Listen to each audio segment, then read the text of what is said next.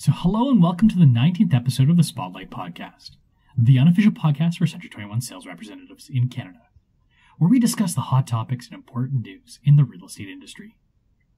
So I'm your host, Linas Kilius, and with me, as always, is Eryn Richardson. Hi, Linus. How are you? Eryn's doing pretty good. So Eryn is a broker and general manager of Century 21 Heritage Group.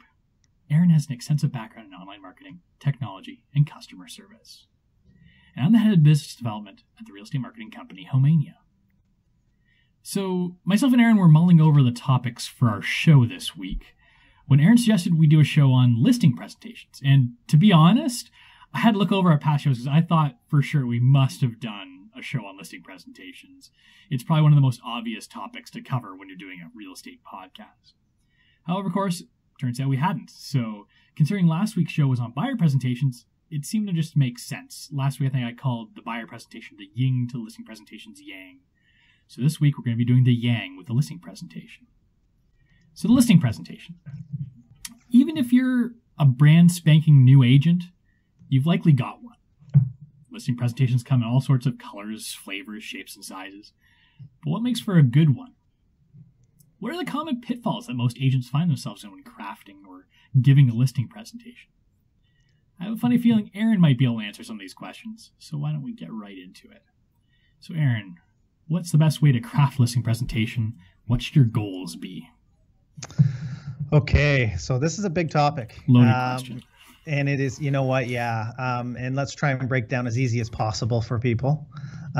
First of all, if you're new to the, it's whether, like Linus was saying, whether you're new to the business or whether or not you've been an existing agent, you probably have something. And if you don't, get something together, because when you get that phone call to come on over and, we were considering listing our property, you're going to need to bring along some material. You're going to need to have something to say.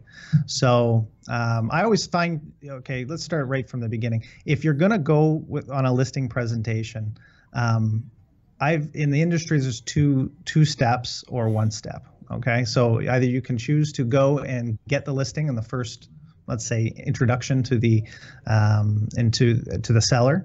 So you'll spend some time on the phone with the seller, getting as much information as possible, so you can compare their house to others that have sold and do an extensive comparative analysis. Or you can do a two-step, which you go and see the house first, get to know them, and come back. And there's advantages and benefits of both. Okay, so the advantage, obviously, with the one step is that you're not going to get, let's say, cut out. You go, you see the house, and all of a sudden somebody else goes in and goes on the listing presentation and signs them up, and then you never got a chance to come back. Strike when the iron's hot, they say. And then the other one's a two-step approach, which is actually going and finding out a little bit more about the house and developing your presentation and coming back and doing it. And there's lots of advantages to that one. So let's start there. I mean, preparing something based on one step or two-step. I could keep going. I was going to say, so how about we start with the one step then? Okay. With the one step, I mean, I went on one of those coaching conversations with Rob Vivian. Okay, and every trainer, every coach has a different way of doing listing presentations, and in fact, every agent has a different way. So anything I bring up today is just take it for a grain of salt. But he has done some extensive research and has found in every listing presentation, the seller is going to want to know 7 things. And this was something that was been done over the last 50 years. And 50 years ago, these questions were the same questions. Sellers that were asked these questions, like, what are the things you want to know from your agent, is the same thing as today. So it's never changed. And those 7 questions are, first of all, why should they choose you? Okay, so you have to come prepared to talk about information about yourself. Okay, why your company? You have a brand, and what does your company do for you? What are you going to do to sell their house? So you're going to have a marketing plan for them. What do you charge is the 5th thing that's most important that people want to know. And that's surprising. I thought it'd be number 1. But what do you charge? So we'll talk about commission. And then what's my home worth? Which is really half the presentation in itself, because you should be doing a comparable market analysis. And then what's happening in the market. And if you can answer all 7 of those questions, really there should be nothing else that you'll need to discuss. I mean, it'll go in different directions, but those are the 7 questions you should be answering. And I actually gave a presentation following Rob Vivian doing a seminar once. And one of the interesting things that I took from it too is that he was saying you don't necessarily even want them to ask those questions. You kind of want to lead the conversation, answer the questions as you go through. That's right. A good strategy too? I guess a lot of this is you want to make sure you've got control of the situation too when you're giving your listing presentation. Absolutely. And anytime you're selling anything to somebody or negotiating anything with somebody, if you're not taking control of the situation, you're not showing the confidence that you have. And confidence is what sells. People will believe what you say if you're confident in it. And well, if you're a new agent, how do you get that confidence too? Because I imagine that could be a very difficult thing if you're a newer agent to go into a situation you've never been in before, been in a very few amount of times, and like show that confidence. Is it just a matter of getting the practice in and maybe failing the first several times? Yeah, don't be afraid. You're not going to get everyone. It's impossible. Nobody gets everyone. Everybody has different personalities, different motivations. You're not going to get everyone. And in fact, Rob Vivian is 1 in 4. You'll get 1 in 4 listing presentations. And if you're a little better, that's great. And if you're not falling a little bit short, you got to shape up. But if you take the average in the market, it's always 1 in 4. That's what he promotes. So go on. If you need to get your 10 listings a year in order to make your budget, you need to go on 40 listing presentations. And that's the reality of it. Is you need to get as many of them as possible, and you will get more confident as time goes on. I had an agent that worked for us actually on our team for many years, and when he first started in the business, he was closing deals right away. And I knew right away that he was just confident. He actually just as a person was confident. So he took the material, and when he explained it to people thought he was in the business for 20 years. Yeah, which I imagine must be another difficult thing if you are a newer agent too. If they do ask you about your experience and you don't have any, how you can kind of answer those type of questions too. And that could probably shake your confidence quite a bit if they're starting to question you on your experience. That's a great question, you Brett. The reality is if you go in there and answer those questions and you're confident, they'll never ask you. They will never ask you how long you've been in the business because you're so confident. Yeah. I guess it just goes with, like we said, controlling the flow of the conversation and being in control of the listing presentation. So should we go back to those kind of prime questions that you mentioned before and maybe kind of go over those? So why, you're going to break down your presentation and you're going to do it in different ways. Some people are visual, some people are audio, some people, learn from listening or some people are statistical people, right? You've talked about the 4 different personality types that people have, and you're going to need to hit all 4 unless you, let's say the benefit of this 2-step approach is a lot of times you're asking questions to determine their personality and come back and tailor your presentation based on those that first initial consultation. But the reality is you need to hit those different points or personalities. So when you're talking about why should they choose you, school teachers are typically analytical. So you're going to want to have graphs and numbers and, prove that you're, and if you don't have that about yourself, you can do that about your company. So why should they choose you? And it's very simple. I work really, really hard. I'm the hardest working real estate agent in town. And you go on to show the confidence that obviously that you have. And it was really neat, actually. Let me see if I can remember how Rob Vivian put it. If you've only sold 2 homes, for example, and or let's say 4 homes. We'll go with 4. He did the math with a few more. So 4 homes on the Toronto Real Estate Board. The average sale for a real estate agent's 2. Okay, so if you've done 4 deals, and even if you've got a listing that haven't sold, but you're still doing 40, you're on pace for 4 deals. Or if you've done 1 deal in the last 2 months, and there's 12 months of the year, so you're going to get 6 sales for the rest of the year, you're on pace for 6 deals. Okay, so, but let's say 4. I'm double the average of the Toronto Real Estate Board.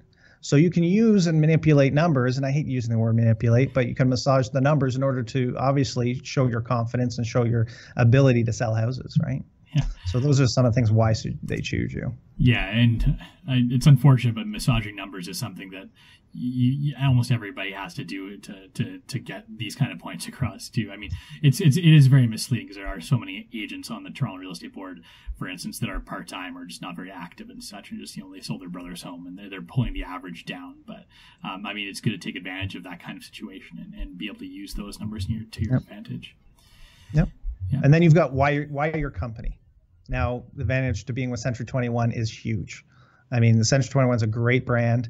It's a great brand worldwide, especially with the amount of foreign investors or foreign, let's say immigrants to the company, to the country. In our area, 57%, I think, of Toronto, let's say, is non-Canadian born or, from different areas. So it's important that we're globally recognized, and that's a big point you can put into. But you've got other things about why your company, why your brokerage, why your brand, So you can put that in there. Yeah, for sure. Go ahead. No, you can keep going. You're on a roll. I don't want to interrupt you. So I'll go through the 7 fairly quickly, and then we'll just go from there. But what are you going to do? So your marketing plan. Make sure that you have a marketing plan. You should be talking about online technology and really be going into how you're going to help them from a marketing standpoint in terms of online. If you don't have an online marketing platform or a presentation for them, you better get one, because that's where you're selling houses right now. So what are you going to do? It should be a marketing plan. And I even like to timeline it. So say I'm going to do this day, that this day, the pre-listing, first day on the market, first week on the market. What do you charge is the toughest one, and everybody hates dealing with the commission thing, but don't let them bring it up. Let them know. And there's different ways you can break it down in terms of, I've seen graphs that say, listen, you've got two sides of every transaction. You sort of ask them if they understand that. And, you got 2.5 on one side and 2.5 on the other side. And then it's broken down between the buyer agent, his brokerage, and seller agent, and their brokerage. You break it down further. And if you can show them that you're not taking, they think it's 5%. You're not taking the full amount. You're only taking a small portion of that. And also let them know that small portion is the only one really you can negotiate, because you don't want to take away from the marketing on the other end. You start talking about it that way, and they understand. The biggest thing I use is what's fair. I charge this because I think it's fair, and I think I'm not the most, I'm not the least, I'm the best value.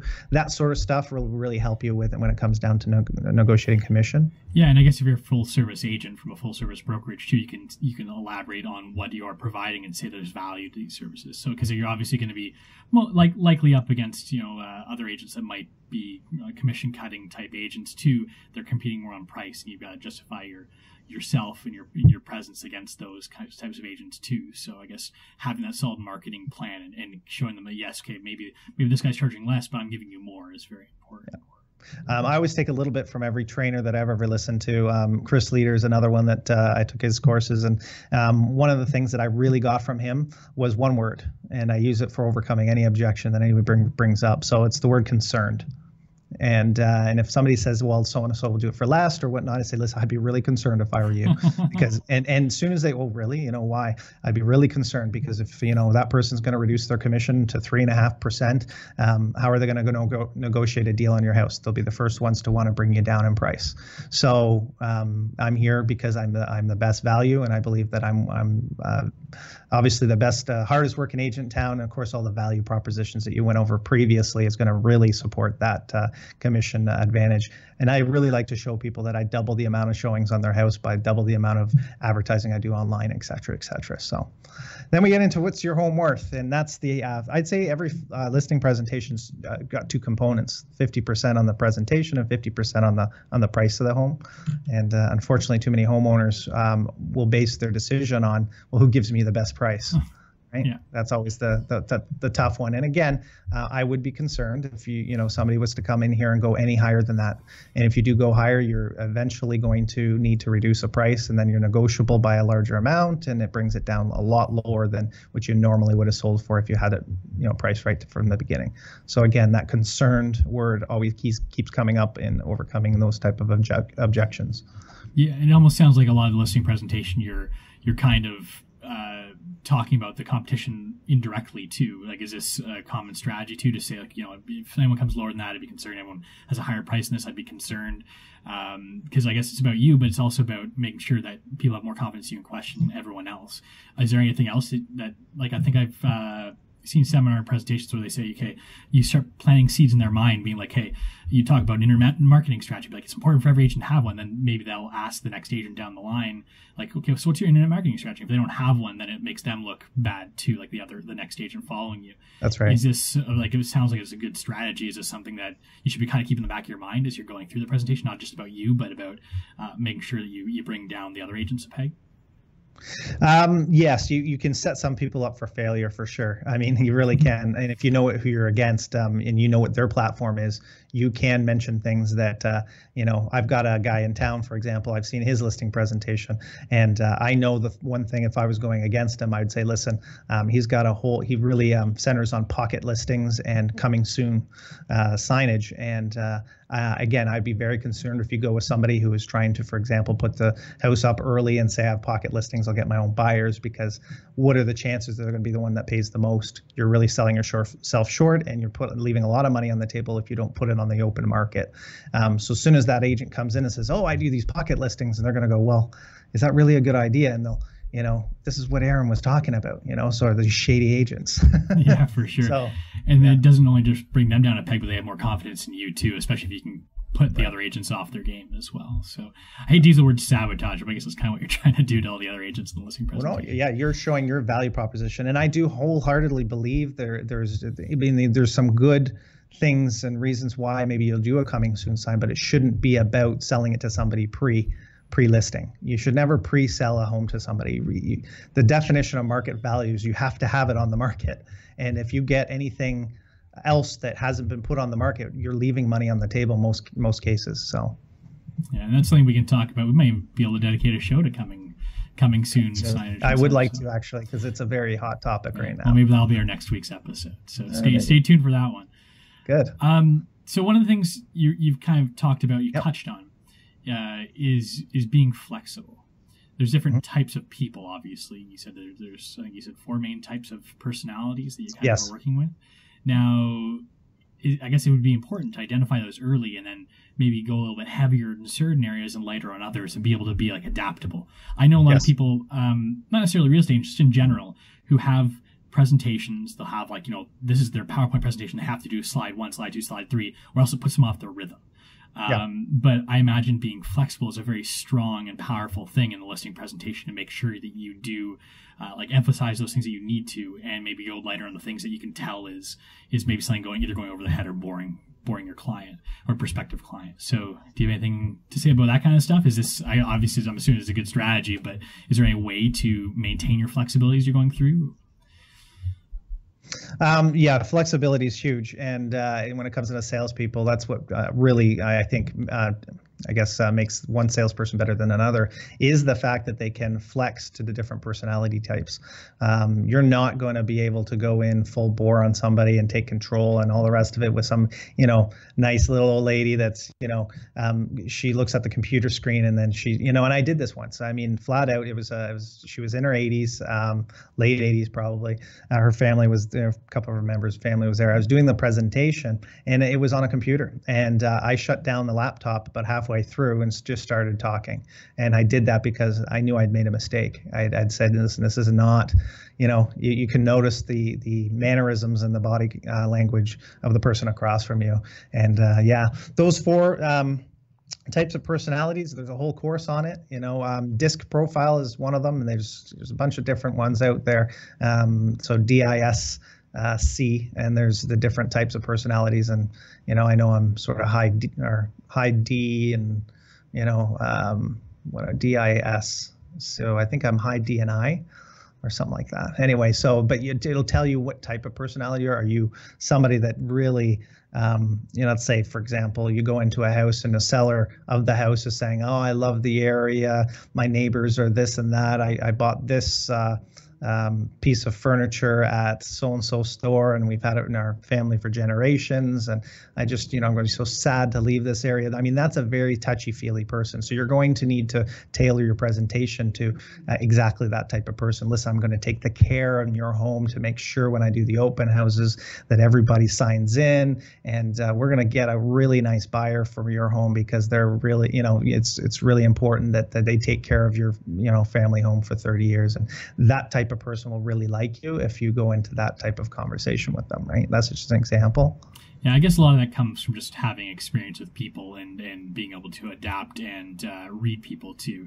And I imagine that's something that almost in a lot of ways can't be taught very well. A lot of that's kind of like innate in some people over others. But I mean, I guess with experience over time, you'll be able to recognize the types of people a lot easier and more quickly too.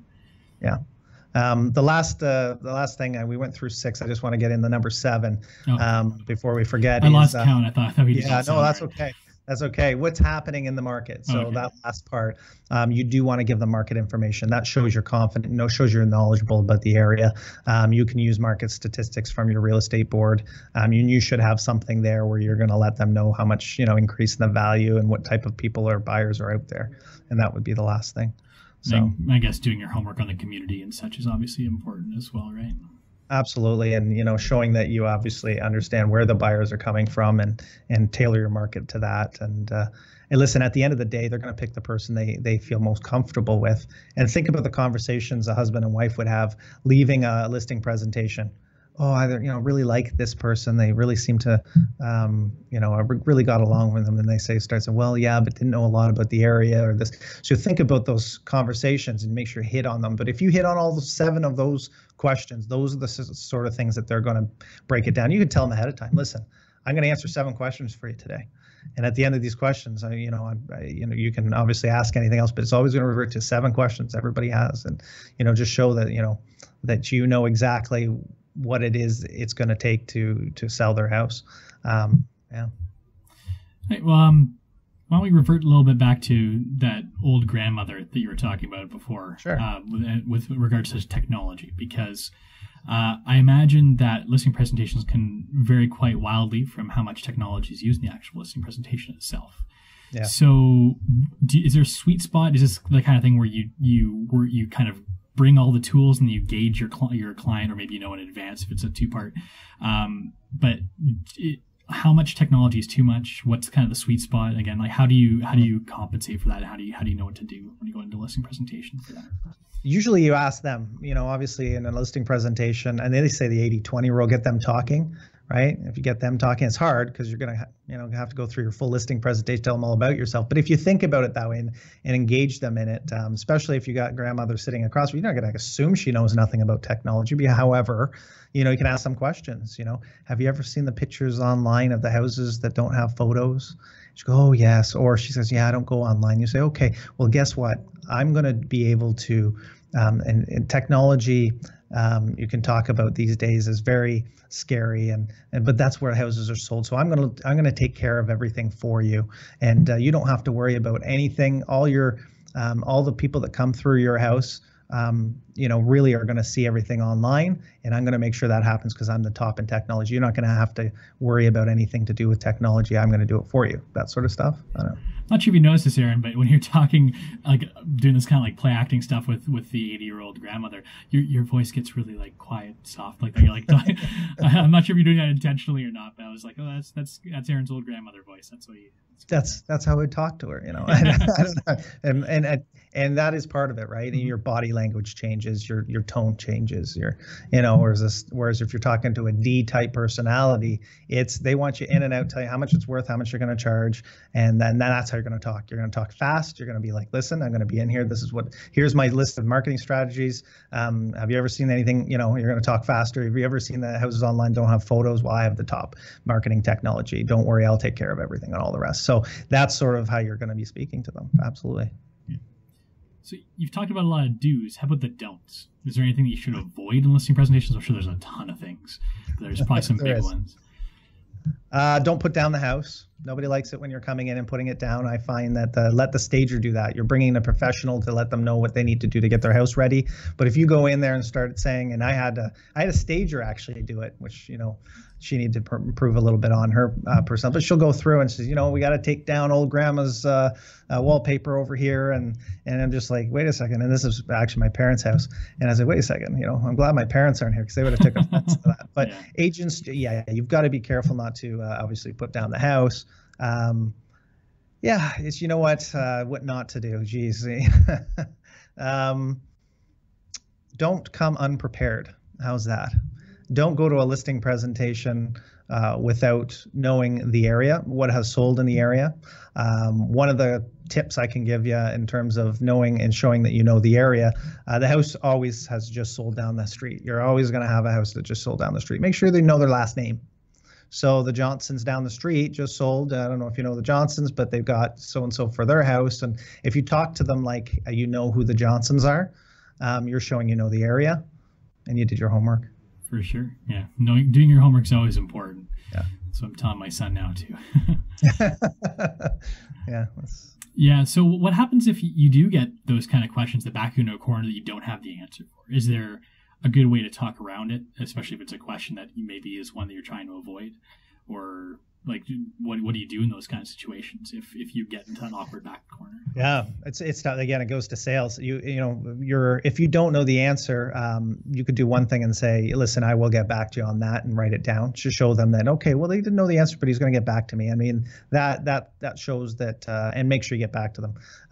That shows that you are diligent, and maybe you didn't know the answer, but the other, maybe I'll write it down, but change the subject fairly quickly. Maybe point out something different. If somebody comes through a house and they say, wow, this kitchen's small, and I say, but yeah, have you noticed this backyard? How could you miss out on, the treed veranda or whatever? If you change and point them in a different direction, sometimes that helps overcome objections. There's different techniques, of course. That's funny. What that technique sounds a lot like is like a magician. You did like show them one thing over here and do the other thing over there, right? It's I want to say misdirection, but in this case, it's just leading them in a certain path. So yeah, it's pretty interesting. One of the things when we get a chance, I do want to talk about is the materials to bring.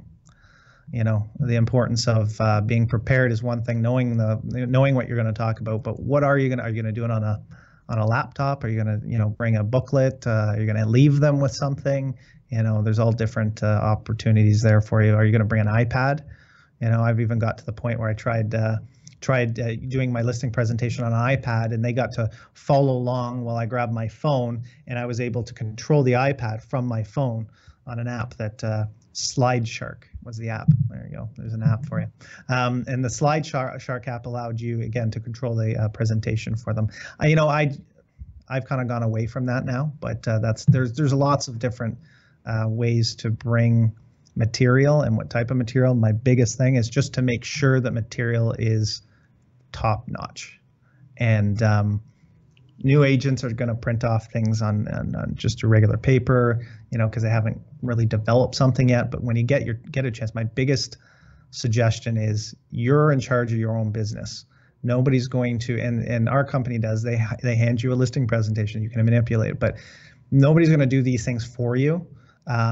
Go out there and get a printer, get a marketing person within your company or outside your company to develop something just really, really top notch. And if you got that type of presentation, you're already ahead of the game. Yeah, well, appearances are always important, and that's what a lot of it is. It's like having that shiny show thing to like make sure that they know that you've got that extra level of professionalism and everything too. Because I imagine if you came with something that like didn't look very good, if you had some sort of handout that just didn't even aesthetically look pleasing, maybe all the information's there, it could make you look less professional, and it could, I guess, bring you down in their eyes as well. So it's always important. Yeah.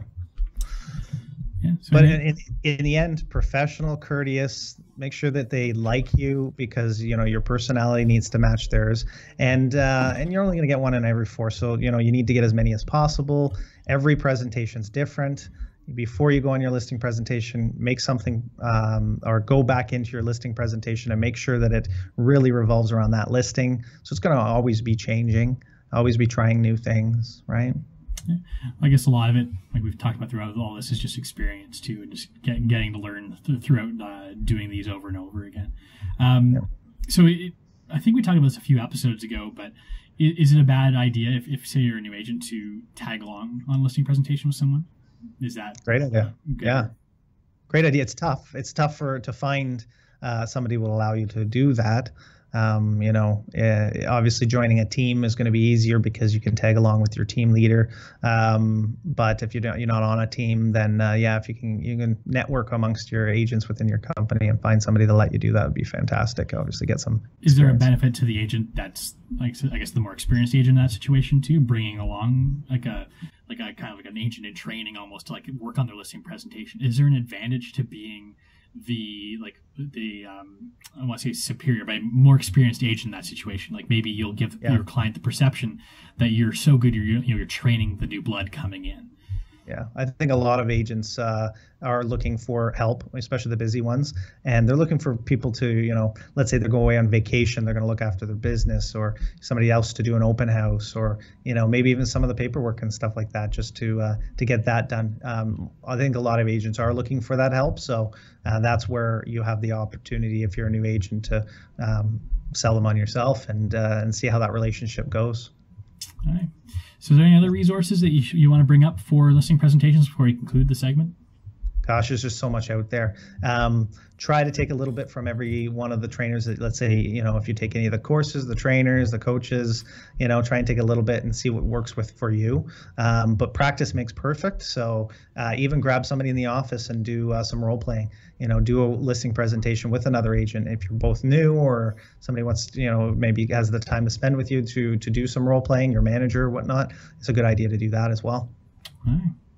So, just segmenting into the app of the week is kind of transitions in pretty smoothly. You did mention that, sometimes you brought tablets, you tried different technology and such. Well, our app of the week this week that we want to talk about is actually the Google suite of Office, online office stuff. So there's Google Drive, which is kind of the main bit of it, but then there's also their subsidiaries of that, like Google Docs, Google Slides, and Google Sheets. For those of you that are kind of in the Microsoft Office realm, that'd be the same as Microsoft Word, Microsoft Excel, and PowerPoint. But the nice thing about the way that Google has it done, they've had these out for maybe about a decade now, is you can use these for free online. It's like having Microsoft Word, Microsoft Excel, or Microsoft PowerPoint online, available on any computer. You don't have to install anything, you have to pay for anything. And whenever you make edits, you can collaborate with other people. They can make edits. So you can send your listing presentation to someone for review. You don't actually have to send a file around. You send them a link, and they can actually edit everything online. The other great thing is too, if you're doing it on your desktop or your laptop, and you want to give your listing presentation on your iPad, you can have the Google Slides app open, which is the PowerPoint version of the Google side of things, and you can just load it up on your iPad. You don't have to worry about trying to figure out how to get that Microsoft Office file from your laptop to your iPad. So it's very seamless. It's a very good way of doing it. Google gives something like 5 gigabytes of free storage, I think, maybe even more than that, for these kinds of things. And it's a really good platform to have your listing presentations and a lot of your documents in general on too. I know Eryn's used this for quite a while. I've used it professionally as well, and it's so ingrained in what I do from day to day. I don't even have Microsoft Office installed on my computer anymore. So, Eryn, have you been using this? I guess I've been saying? Yeah, with Google Docs, I think the Excel spreadsheet, especially, I always call it just Google Docs. I don't know if, Yeah, I think it used to be just called Google Docs, but they've separated it off, and very Google way, they bring everything together into Google Drive, and they separate everything again. So Google Docs, Google Slides, and Google Sheets are the 3 kind of big ones. So I guess I've used Google Sheets before, and it's really good because the Excel spreadsheets, if you've got something that you're collaborating with a team member or somebody you work with, and you both need to work on that document, it's really neat because you could be on there and you've let's say updated one of the figures with something that's going on, and all of a sudden you notice a number change because the other person on the other side is also doing the update. So it's almost like live or real time. It's pretty neat. Yeah, and it is seamless. It's not like someone's working on your work and kind of messing up what you're doing. You can actually see which cell they're editing, and it'll say Eryn Richardson, and it'll have a little highlight around what he's doing as you're in there. And it's actually a pretty useful real-time collaboration tool for sure, as well as just having this online resource for all your presentations, slides, Excel, your spreadsheets and documents as well. So yeah. All right. Well, try out Google Docs. We'll put all the links and everything in the show notes. So that will conclude our show for today. So if you like the show, subscribe to our show on Stitcher, iTunes, Google Play, wherever you happen to find podcasts online. And please don't forget to leave us a 5-star review on those sites because it really does help. You can watch this and past shows at spotlight.century21.ca/podcast. If you need to reach us, you can email us anytime at podcast@homeania.com. That's podcast at HOM as in Mary, EAN as in Nancy, IA.com. So this podcast was brought to you by the Spotlight Marketing Program, an exclusive marketing package available only to Century 21 agents in Canada. Spotlight provides agents with a comprehensive internet marketing strategy for their listings. We provide high-quality HDR photography, stunning HD video tours, cutting-edge responsive website, an extensive advertising system that will help sell your listings faster, sell them for more money, impress your clients, and generate leads. So find out why so many top agents are using Spotlight by visiting spotlight.century21.ca today. Just a little side note too, actually as part of the Spotlight program, we do provide listing presentation slides and statistics that you can slot into your existing listing presentation, which I probably should have been mentioning throughout the podcast, but it's okay, I'll just mention it at the end here. So anyhow, thanks everybody for watching. Have a great day. We'll see you next week.